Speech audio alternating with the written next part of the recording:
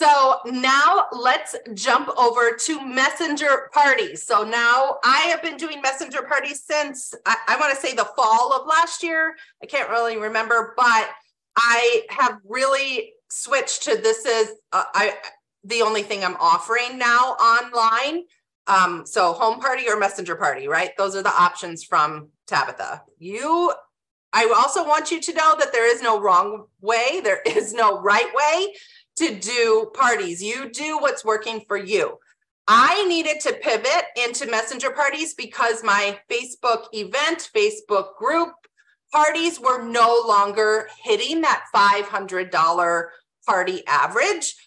So I needed to find something else that would work. I was fighting the algorithm to get people to see the content that I was posting. If your parties are already at that $500 and above mark, keep doing what you're doing. Don't change what you're doing. Don't fix what's not broken, okay? But I have noticed that my messenger party is way higher at party average, right? I am able to hit that $500 level super easy, all the way up into the thousands in a 24-hour period. It's super fast. It's super easy. There's not a lot for your host to have to worry about to do. And there's not a lot from you either because it's wrapped up nice and quickly. So let's go ahead and show you my outline for a messenger party so that you can start to create your own if you are interested. So the first thing to do is you're going to coach your host, right? You're going to have her post on her Facebook wall that she's having a 30-minute Tupperware party. And they are going to comment if they want to join her in the party. You're going to give her an image to post and you're going to give her the words to say. We always want to keep it super easy for the host that she's just copying and pasting, okay? Next, after that, you're going to have her send personal messages. This is just like any online party, right? It doesn't matter how you party, you're going to coach your host the same way. You're going to give her copy and paste wording, giving her the images, giving her the words to say to invite people to this chat, okay? Next, the last thing the host needs to do is set up the group chat with everyone who wants to join in the fun. Because she's friends with the people who want to join, she's the one who needs to set up the chat, all right? Once she sets up the chat and adds the people to the group, you take over from there. You're going to change the group name to, I like to put the host name / Tupperware party. So if it was Debbie's Tupperware party, I like to do that because I will have more than one in a night and I want to be able to easily see whose party it is that I'm looking for so I don't get confused. And then I always change the photo to the group chat, either to a Tupperware photo or to the bowl emoji. You can do either one in here. Super easy to do from your phone. In fact, I do all of the messenger party from my phone. I find it to be really easy to do from my living room if I want to. All right, so the very first post after the host has set everything up and you've changed the name is you're going to tell them, thank you for joining the party. You're going to tell them when the party is and the correct time zone, because you could be Central and your host could be Eastern, but her friends are in Pacific, right? Just make sure you're putting in a time zone. It's super critical that you are doing that. Then you're going to give her the catalog link so that she can flip through the catalog, the digital catalog, and also give the shop early link so that if they want to start buying, they can. You're going to explain that you're going to do a drawing for a lucky person to win a prize for participating. Same as any other Tupperware party. We know there's always a winner somewhere, right? So this is what you're doing the ground rules for it for this party. And then they're going to get a bonus ticket if they send you a private message to answer a question. This could be anything. You could ask them, send me your favorite color, or tell me what you're having for dinner tonight, or what's your favorite food, or whatever. The reason you want them to send you a private message is so that you are able to follow up with them after the party and start to create that relationship even more. Ask them if they want to host a party, ask them if they were still interested in ordering, any of that.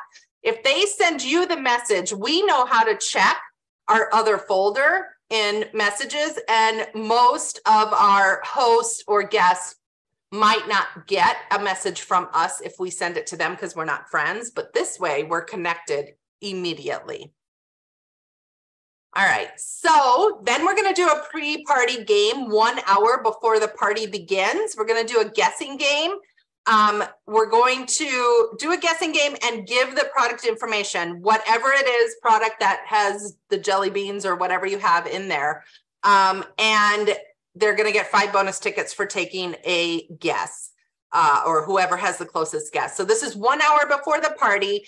I find free guessing games in the Tupperware Consultants Party group, and I then create my own images, but you can use their images. They're already done for you. It tells you exactly how many are in there. But the key to this is explaining the product and having fun, right? We're just kind of going in there easy and slow with a fun guessing game. 30 minutes before the party, then you're going to give the digital catalog link again, tell them to browse it, tell us what their top favorite products are, and then they can have a bonus ticket in the drawing if they tell you what that is. And 10 minutes before the party, we're going to do another pre-party game. And this can be multiple different questions, whatever it is, right? It could be, what is the biggest struggle in your kitchen? When you hear Tupperware, what's the first thing that comes to mind? If you have 30 minutes, you have 30 minutes until dinner. What are you having? It could be anything that you want to come up with, just a little icebreaker. Then when it's party time, you're going to let them know they get bonus tickets for being interactive. Every question that they answer, you'll have one product that you're going to talk about. You're going to describe the product in a fun, light, easy way to read. Show an image of that product. The Tupperware always has beautiful images that we can use. You don't have to recreate the wheel, and one video that you can use on that is 1 to 2 minutes long. This is a fast-paced party, and these posts are quick, 3 minutes apart from one another, so you don't want your video longer than 1 to 2 minutes. Remember what I said about repurposing your TikTok content? This is the perfect way to reuse it. But if you don't have that yet and you're wanting to start with these messenger parties, go on to YouTube. Tupperware around the world has great videos that you can use on YouTube that are 1 to 2 minutes long. And then always ask a question for them to get a bonus point from. That way you know that you're keeping them engaged and that they're still having fun inside the party. All right, so 3 minutes later, remember this is quick, fast paced. The 30 minutes is where I found to be the sweet spot. That's how long I can keep their attention. But there are many people who do it for an hour. They do it for 45 minutes. You can do it your way. There is no right or wrong way. This is just what works for me. So this is 3 minutes later. Product number 2 is coming up. I'm describing the product. I have one image to go with the product. I have a 1 to 2 minute video that goes with it. And then again, they can ask, I'm going to ask them a question for bonus points. It could be as simple as, what's your favorite leftovers, right? What's anything, whatever that goes with that product that you want. 3 minutes after that, we're going to have the next product.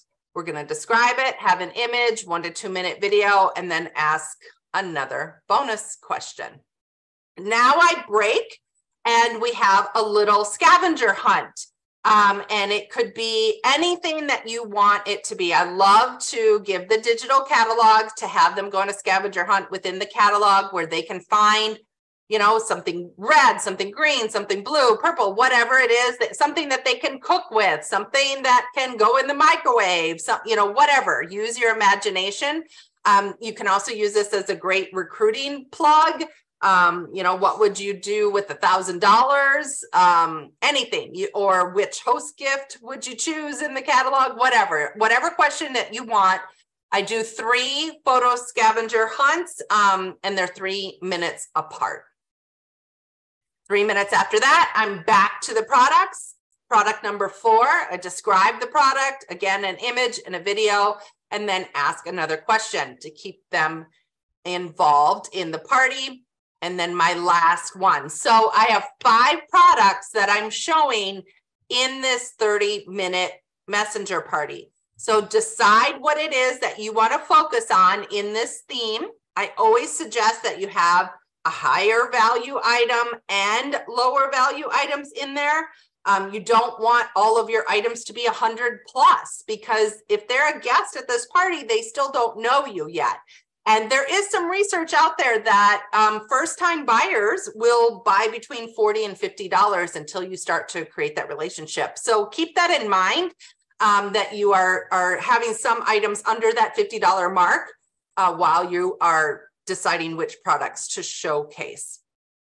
All right, so after that, I like to do a dating game. This is something that I just started doing within the last 6 weeks, 8 weeks, something like that. I started to add that dice game back in. The dice game is something that we do at home parties, and the Life, You Dot This, Amanda Todd came out with this virtual edition dice game quite a few years ago. It worked really well in Facebook parties, and it works really, really, really well in messenger parties because it helps you date parties. I mean, if you've played the dice game or the smidget game in your home parties, you know how well it works. So why not do it virtually? It is available for purchase from the Life or You Dot This. But before you purchase it, you know, ask your business leader, ask some sister directors, because they probably already have it in their vault somewhere, because this did come out quite a few years ago already. But it does work like a charm inside a messenger party. So give it a shot. If you don't want to do the dating game, do some kind of game though, right? If you don't do the dice game, sorry, I misspoke. If you don't do the dice game, do something for them to date a party. Okay. And this is, I think, the key to why my parties have been hitting $500 within 15 minutes of the party closing. Is because I started adding in double your points if you order by midnight tonight. And yeah, all of my hosts are making their goals before midnight that night. And then you have more orders still coming in the next day or so, but it's pretty cool. So don't skip this step. That's something that I learned. Double your points by ordering by midnight tonight. People love points and they don't cost you a thing, right, in the drawing. All right, then that's a wrap. That's the 30-minute mark. You're going to tell them that there's 3 ways to shop, that they can join, that they can host, or that they can shop, and give them the shopping link. And then you want to break it down with, you know, hey, you can join me if you want more details, right? Say this keyword, whatever word that you want to say. Or if you want more information on hosting party, say party. Things like that, and then give the shopping link for them. The next morning, you're going to post again in there, and you're going to say that when the ordering closes, the time and the date, you're going to give the links again, and you're going to tell the winner of the party prize, and you're going to add up the points from people who are participating in the party the night before, the people who ordered, the people who booked a party, whatever, however you gave points out, you're going to add it up, pick a party prize winner, and then tell them to message you their address so that they can get their party prize from you. And I usually close up. So if I have a party on Monday, Tuesday morning is when I'm posting this, that when it's closing, and I'm going to close it on Wednesday. Okay. So I don't keep it open longer than 2 days after the party. And then after the party's wrapped up and I've already, you know, recruited my host and she's ready to join me, whatever your steps are that you're doing when you're host coaching, now you want to stay connected. And this is again where you are funneling. So with the lifetime warranty, let's stay connected, and you're going to funnel them to where you want them to go, to follow you, where you can have that connection. You can send them back to TikTok with your TikTok link. You can send them to your VIP group. You can send them to Instagram. You can do all of the things so that they are staying connected to you. And that way you will continue to have customers and host for a long time. So some tips that I'm going to give you to make your life really easy. The first one is the Boards app. If you are not using the Boards app yet, I highly recommend that you check it out. It is free and a paid subscription. So if you want the ability to use it in your keyboard on your phone, that is a paid for subscription. But if you just want to go to the Boards app and copy and paste either from your desktop or from your phone, you can do that for free. But I house all of my word choices, all of my images, all my videos in the Boards app. And then we also use one in Accolades for our company to be able to have word choices to grab images from the Boards app and so on. So it is a really great tool, whether you're doing messenger parties or because you're a leader and you want to share content with your team. I highly recommend that you check it out, because the easier that we make it for consultants to be able to party when they first start, right? To be able to like, hey, I've got a whole party done for you. You can just go to the Boards app and copy and paste everything. The quicker that they'll get off to a good start. The second tip that I have for you about messenger parties is to have 3 party themes, because you're going to book parties from those parties and you want to be able to tweak them just a little bit. And by tweaking, I mean those 5 products that I showed in party 1, I'm going to choose 5 new products, a different theme of products for party 2 and a different theme of products for party 3. So that as you're booking parties, everybody can see a little bit something different. I also change up what the guessing game is when I change the party themes so that it keeps it fresh, right? But everything else, can really, the middle parts of it can really stay the same. So I recommend having 3 party themes. I also like to have, like a mystery host theme. And then I also like to have a new consultant theme. So we have a grand opening party theme that is separate from these messenger parties. And it really focuses on word choices and helping that new consultant. For instance, instead of doing the dice game in my new consultants game, I'm going to talk about, the 5 ways you can help this new consultant out is, and we used to do these at home parties all the time, right? Where the first way that you can help is that you can place an order with her. You can have a practice party with her. You can have the real deal party with her. You can let everybody, give her a referral, let everybody know that she is a Tupperware consultant now, and if she needs help, or you can join her in the business. Those are the 5 ways that I learned that we used to do. And I always love to incorporate everything we did at home parties into our digital world. But so 3 party themes for yourself, then a new consultant when you're doing grand opening parties, and then a mystery host one. The third tip that I have for you is to use your private messages. This is really helpful in making these parties a success, because after the party, that next day, you can take a few minutes and message the guests from the party and just see if they had any questions. Did they need any help with ordering? Did they, is their wish list too big? Do they need to book a party? Do they have, whatever it is, you're creating that relationship with them by using those private messages. You're letting them know, I just want to make sure we're closing the party tomorrow. Whatever it is, use those private messages after the party. It really will make a huge difference in your results of the party. And the 4th tip that I have is having your host really follow up also. So let's say you are doing the private messages to everybody who was at the party. You are, and maybe somebody didn't see it, right? Or they never messaged you at the front of the party where it said to, message me what your favorite color is.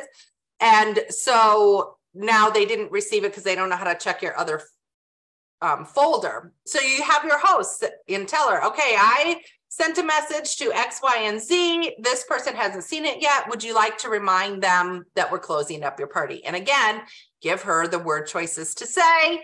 Always make everybody's job easier by having all of it done in copy and paste format, whether it be for your host or for your consultants on your team.